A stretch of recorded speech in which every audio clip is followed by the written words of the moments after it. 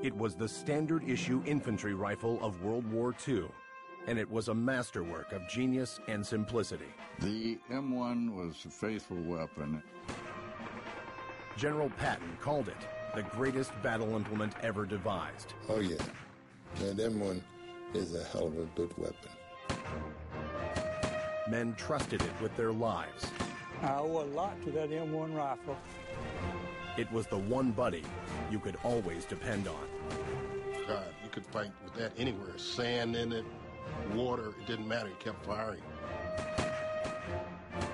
Fighting men called this trusty rifle by its field name, the M1, and it was also known to friend and foe alike by its inventor's name, the Garand. It was one of the most widely produced rifles in American history, totaling over 5.5 million. When we think of the American Revolution, we think of the Minuteman with his musket. And when we think of the Second World War, we think of the GI with his M1. At 9.5 pounds of wood and steel, the M1 Garand helped turn the United States into a superpower.